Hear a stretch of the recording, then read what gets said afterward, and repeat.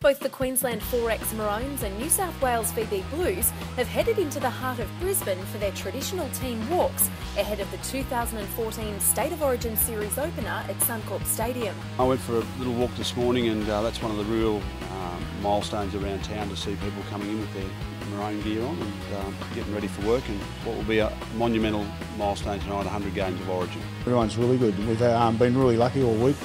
We've had no injuries. We've had 17 guys on the paddock every session, so it's been great. Following Queensland's captain's run on Tuesday afternoon, Mal Meninga chose to walk back from Suncorp Stadium on his own to the team's hotel to get amongst the supporters. And this morning at Brisbane's Botanical Gardens, he did the same. Just had some things signed by Mal. That must have been a thrill. They're pretty awesome, yeah, on the 100th game, yeah, especially this year. Yeah, hopefully the boys will fire up tonight and go well. The players enjoyed a playful game of touch, comedian Carl Barron even joining in. And there were plenty of Maroon supporters watching on and getting autographs.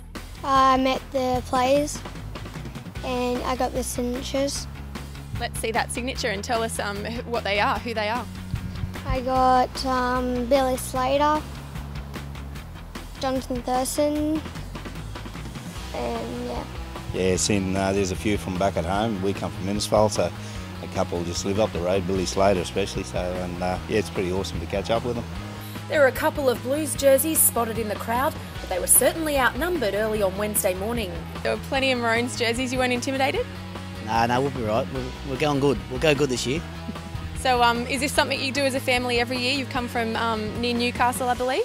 Yeah, we usually go down and watch at ANZ, and this time we decided to come up here to Suncorp.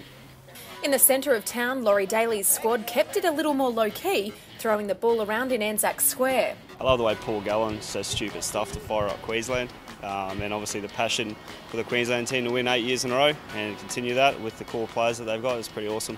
Despite being in enemy territory, the squad still received a lot of attention on their final outing before Game 1. Doesn't matter where they go at the moment, they get heckled, so that's all part of the build-up with Origin. The Queenslanders are very passionate people, and they certainly rip into the boys, and it's, as I said, it's all part of the fun and the build-up to the game. It's now back to their team hotels for lunch, to pack and get ready for the biggest night of the year so far, State of Origin 1. Amy Limsell, NRL.com.